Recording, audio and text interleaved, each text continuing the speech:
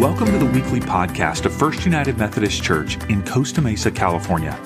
Founded in 1912, the church gathers on Sundays at 10 a.m., and we invite you to join us anytime. For more information, visit our website, costamesafirst.umc.com, or connect with us on Facebook, Instagram, or Twitter.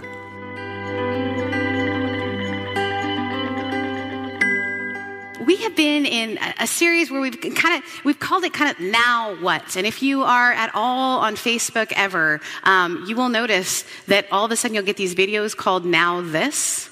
Anyone else get that? And they'll have these, and they usually pull at your heartstrings, or it's something weird like people eating Australian food or whatever it might be, right? There's moments. So Now What is a series where we've been talking about what happens after the climax of Christmas. Like once Jesus is born, now what?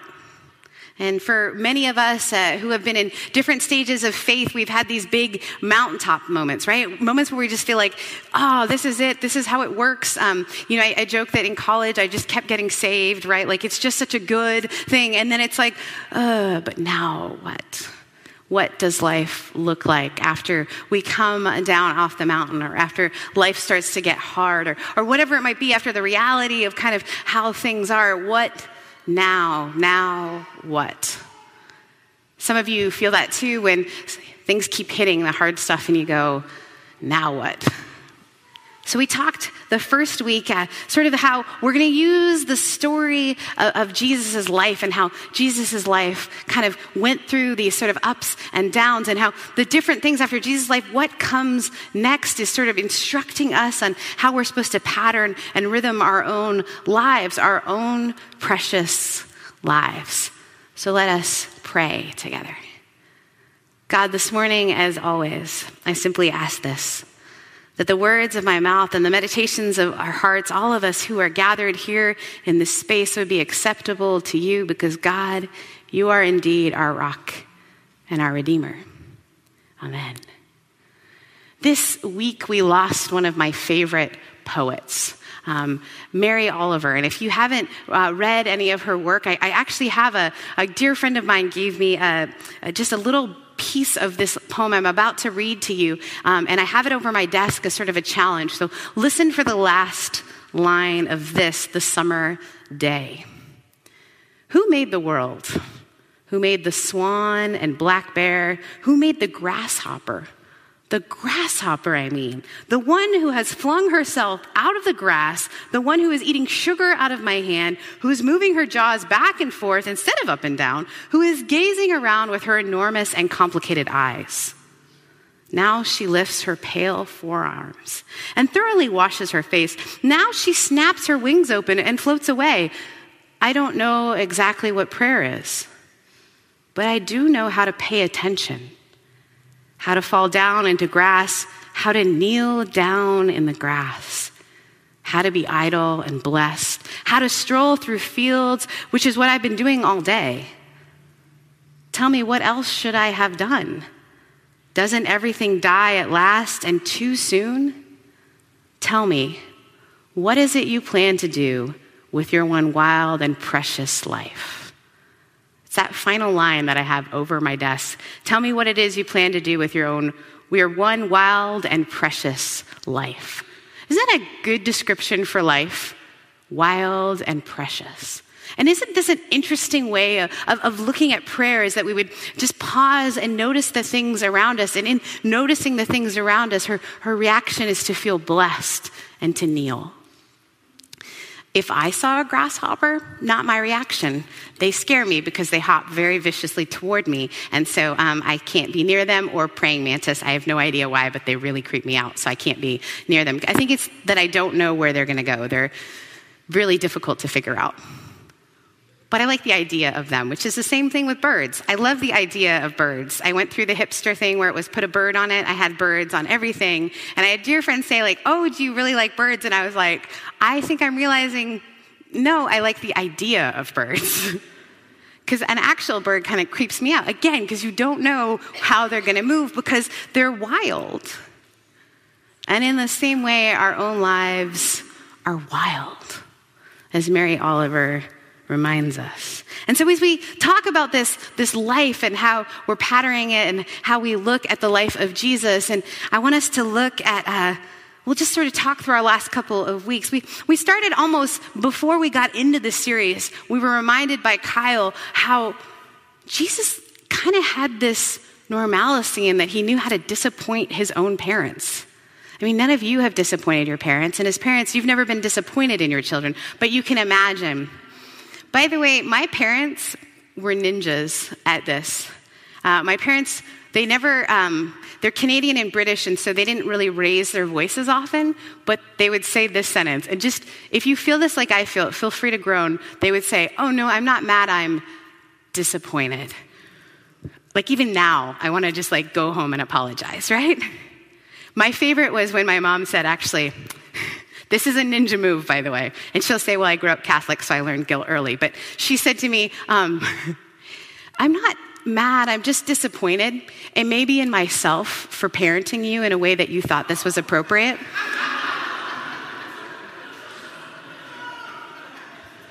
And I remember saying, and you will be paying for that therapy bill, right? So the fact that Jesus could disappoint his parents is kind of nice, right? It feels a little bit normal, a little bit more approachable. That stained glass guy is hard to approach. But the idea of a teenager who's trying to figure out their identity, that makes sense. Then we kind of went backwards a little bit because we wanted to share and celebrate the beginning of the season of Epiphany. And so we talked about the shepherds, right? And how the shepherds show up and why we celebrate that as part of the Christmas season. We actually are in the season known as Epiphany, which is sort of the celebration of Jesus showing up. But that Epiphany is never a realization that isn't a surprise. An Epiphany is always a surprise. And so for the shepherds, the way that Jesus showed up was like, wait, we like brought gold and myrrh and you're like a baby in like a smelly barn. Right? But their reaction is awe. And they go home completely changed. Scripture tells us they go home by another way. And I don't think they just mean the road. I don't think it was just an avoidance of Herod. I think encountering this divine child, they couldn't go back the same way. And last week, we talked a little bit about how Jesus' baptism is just this profound moment where we kind of ask some of the biggest questions. And we ourselves, if we talk about the Epiphany as the moment where we get to say, maybe Jesus isn't what I thought Jesus was, right? I shared that, in high school, I really was convinced that Jesus was like a boyfriend, and I sang all the love songs, right? And then sort of Jesus turns out to not be the giant, in the sky that gives me the things if I pray the right way. Instead, I'm constantly amazed by who Jesus is, and there's this transformation. Well, then we talk about how Jesus experiences baptism. And it leads to all these theological questions. And if you're a nerd like me, you love to read like everybody's opinions on this. But why did Jesus have to get baptized? If baptism is about removing sin, and we talked about how there was the Jewish connection between the mikvah or the purity. And so John is almost scandalized by Jesus approaching and asking for baptism. Like, no, not you. You don't need it. So Jesus is almost suggesting something different in baptism. Jesus is saying maybe it's not about cleansing me, but reminding me of my identity as already cleansed, right? And in that moment, the dove descends and says, "This is my beloved with whom I am well pleased." And I shared that sometimes we have to remember that maybe it isn't that we get baptized and then we're forgiven, but maybe we're forgiven and then we are baptized. And that maybe it's about our identity, and our real identity is the beloved. And anytime we act outside of it, it's that we're acting outside of who we already are. First United Methodist Church we've been working on our sort of vocabulary around that as a leadership team. And so we shared with you a while ago how our first part of our statement is that we exist to remind people that you are already loved by God. It's already who you are. It's your identity. So then this week, we come to sort of an interesting story. And I've shared with you before that it's always so much fun for me as a pastor to hear like a ridiculous part of Scripture read, and all of you guys are like, yeah, that makes sense, right? We've just heard Scripture so much that we're like, yeah, that totally makes sense. Well, let's put it into context for a minute. And I know you know this story, or you might know this story, but the idea that guys are doing their job, their usual thing, they're fishing, which actually in this area, the area that they're in, Galilee, which is, is all this little area. They're in this area called Capernaum, which is part of Galilee. In this area, fishing was usual.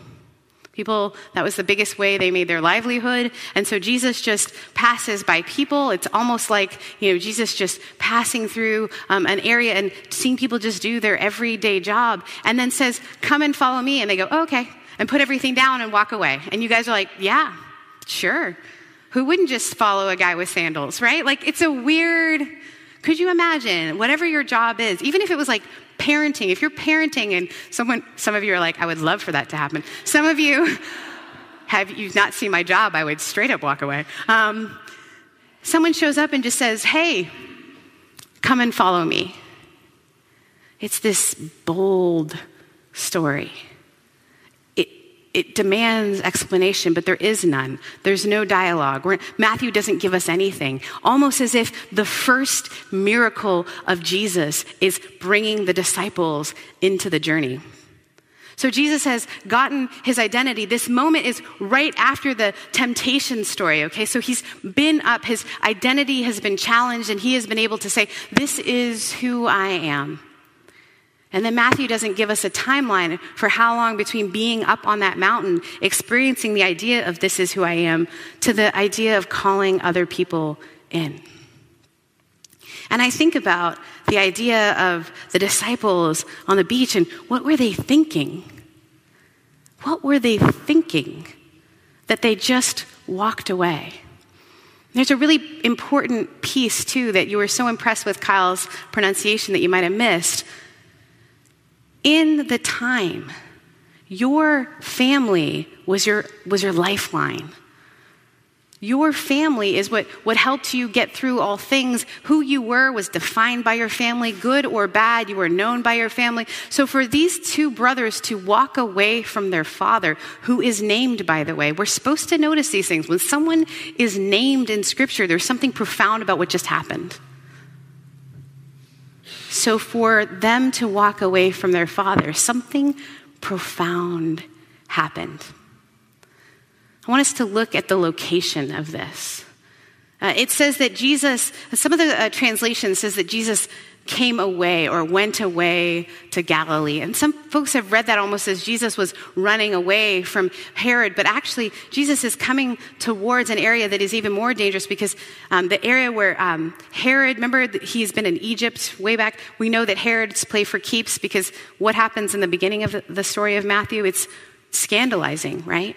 Jesus has to run away with his father. Joseph is given a dream right after he's born, and they run away to Egypt, and then all the babies are killed by Herod because he's afraid. And we talked about how when Jesus shows up, some people, it's with great fear they experience him. Some people, it's with joy. But for Herod, it was fear that he would lose power.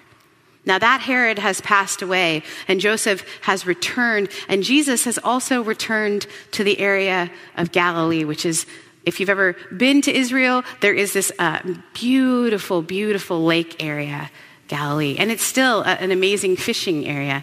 What's really cool when you're there is you can actually see a boat that was from around Jesus' time. And depending on who you talk to, they say that's the boat that was abandoned. I don't think that's probably true, but it sells lots of tickets. So there is this incredible boat where you can see this is how they gained their livelihood.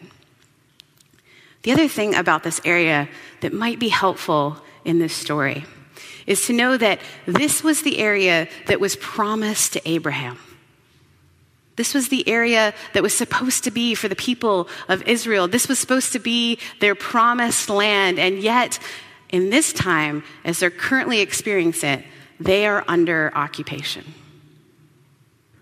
Now, that area of the world is no longer filled with strife ever. It's just super peaceful all the time. It's still an area that is constantly under attack.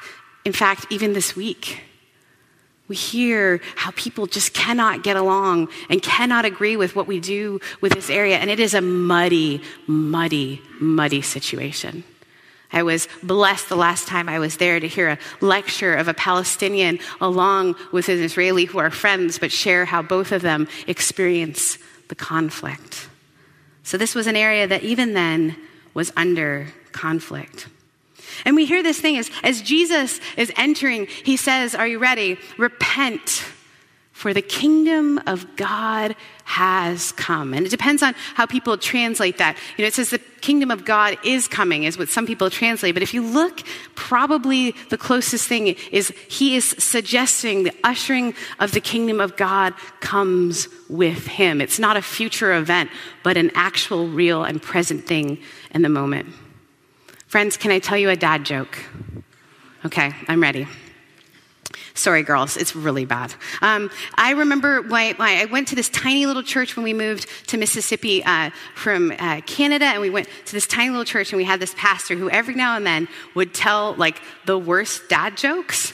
And now that I think about it, and now that I am a pastor, I think how horrible we were as teenagers because our youth group would sit in the front 3 pews and act not amused. That was our deal, is we'd be right? So this poor guy is playing to the worst audience ever. But this joke got all of us. So he said, there once was a small church in the middle of nowhere, which all of us could imagine. And it had this beautiful bell tower that needed to be painted, but they didn't have a lot of money. So the lead trustee or the head guy asked the pastor, what do we do? And the pastor said, I will paint the bell tower. Because as you guys know, pastors are saints. And so, of course, he would say that I was going to, that's a joke, said I was going to go and paint this. And so he goes, and what he realizes is the church doesn't have a lot of money. And so he thinks, I know what I'll do. I will thin the paint. So at least it looks good.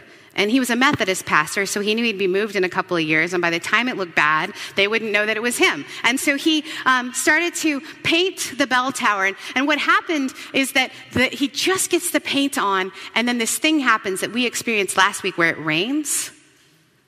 And so the paint goes down the side of the building. And the pastor thinks, well, surely it can't rain again. So he goes up and he paints again. And once again, the rain comes. And he's thinking, oh man, Sunday's coming. That's what pastors, by the way, think all week long. Sunday's coming. There's nothing I can do. And so he's just thinking, what do I do? So he paints and the rain comes again, a third time. And he hears from the clouds, repaint and thin no more. Not bad, huh? Not good, but not bad. And that's often how people translate this verse.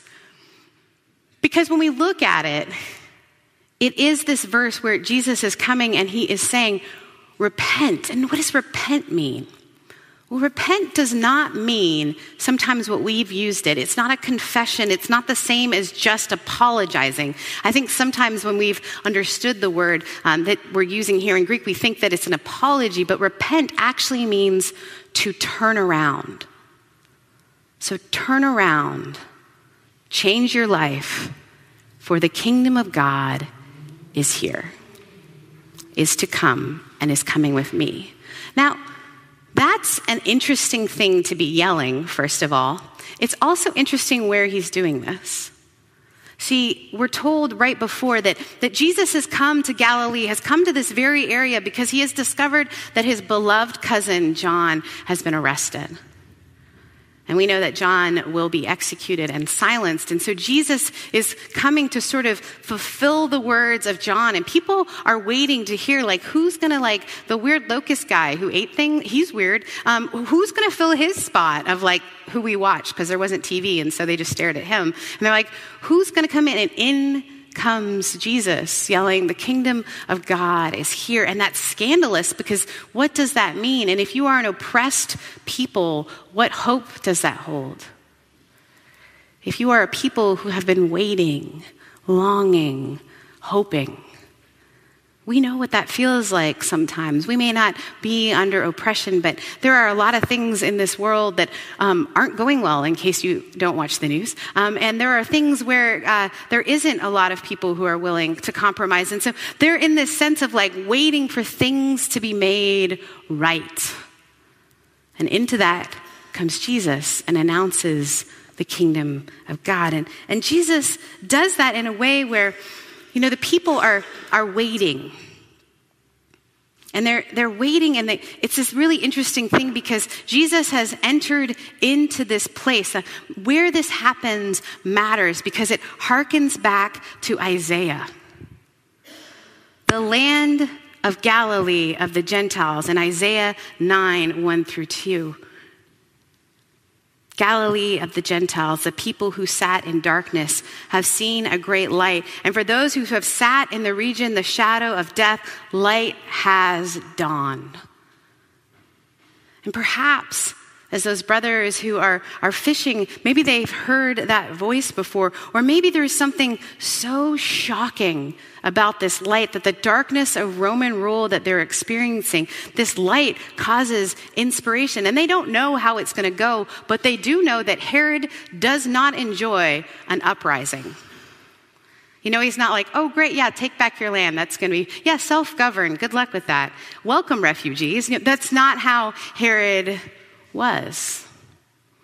And then his son, who now rules, is even worse. Here it is, a community of faith waiting. And the word used for kingdom here is, interestingly enough, the same word that Rome would have used for kingdom. So there's weight to this. And then Jesus calls people into this way. But why would they drop everything? Perhaps when they saw a great light, something was so compelling that they cannot go back to the way life was. And they don't know how this is going to turn out. They don't know that one day they will all be martyred. They also don't know that, for them and who they are, Andrew will end up being the patron saint of 3 countries. They have no idea that we'll still be saying their names, but there's something compelling and awe-filling about that moment. What do you plan to do with your one wild and precious life? It is an invitation, and they don't know what to do with it, so they drop everything. It's your dramatic change. And what did Jesus do? He teaches and heals, but before that, he says, let me call you into this new way of life. It's interesting how even though his use of kingdom in a way that was different, it reminds us that people who are experiencing absolutely being colonized by other people will use a word that has been theirs, but reclaim it in a way. And so Jesus is reclaiming language. He's liberating people. He is showing what power looks like, and he calls them into this way. I want us to notice, though, he does not call them into a certain belief. He does not say, here is the prayer you should pray. Instead says, come and follow me. It's almost as if they don't even know yet what they believe, but they are willing to follow. It's so awe-inspiring. They drop everything. And then Jesus preaches and heals. He cares for the actual physical needs of people. And even when it gets hard to follow him because there is tons of critique, it's difficult, they continue to follow him. 70 to 90% of people in the Roman Empire were at varying degrees of poverty, and those who are not poor were really rich. So you can imagine traveling this land as fishermen who were kind of in the middle. There wasn't a lot, but they were sort of in higher poverty. They were doing better than most, but not great. For them to see what was going around and they think, what does the kingdom of God look like? But it's so compelling that they continue the journey. I think about us. For those of us who feel as though we're not really sure what to do with our beliefs sometimes, we're not actually really sure certain things. We're not, but yet the idea of following this compelling story of Jesus still holds weight. because there is awe in it. There is something about my wild and precious life that makes me willing to risk the embarrassment of telling people on a plane what I do for a job. It's the weirdest thing ever, by the way. If you want to see people's reactions, they should just put a video camera on me and see people, strangers' reactions to what I do. Right? It's something so compelling that you guys are willing to get up in Southern California and come to a church when it's sunny and beautiful, right? There is something compelling and awe-inspiring that makes you want to be called into following this way. And I want to suggest that sometimes we have got it wrong when we tell people that there's only one purpose for their life, right? There's one purpose, and if you don't know that purpose, I can't tell you the number of college students I talk to on the phone or people I encounter who are just waiting for their purpose. Instead of realizing that the call of come and follow me is bringing people into those spaces and places where you experience awe and wonder and make you want to live this life. Those are invitations from the divine to participate in the kingdom of God. And it looks different for everyone. It might be that you would work for Jesus. It might be that you're able to sit with people in pain for Jesus. It might be that maybe you make a meal for people for Jesus. Whatever it is, Jesus is saying, come and follow me. And this year, that's going to be filled with awe. So the venture, the journey, sometimes we have to stop asking questions. And that's hard because I'm a question asker. But sometimes when there's that awe moment, you just go. I love this story because it's so inspiring to me. And it reminds me of what my favorite ending to a Mary Oliver poem is. And they say she had this weird fascination with death.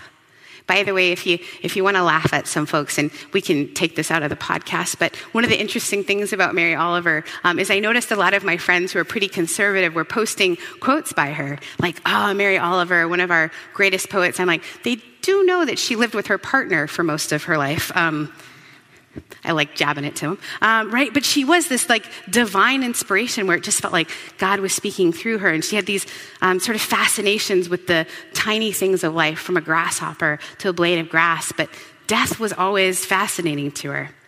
And so this is the end of a poem, and you're thinking, why is she ending her sermon with this? But listen, when death comes, when it's over, I want to say all my life, I was a bride married to amazement. I was the bridegroom taking the world into my arms. It is that awe. What do you plan to do with this one wild and precious life? Where is Jesus calling you? Where are you experiencing awe? And may you see that as a divine invitation into what's next. Will you pray with me?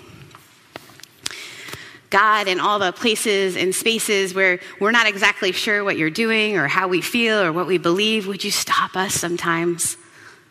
And would we just experience awe? And not in a way that's just turned our brains off and we just believe anything anyone says, but in a way that wonder and awe just come to play in our lives. And that we experience that as an invitation to bringing your kingdom, to participating in that which is already here. Lord, we thank you for the gift of being reminded of your awe-inspiring presence. May we come and follow. Amen.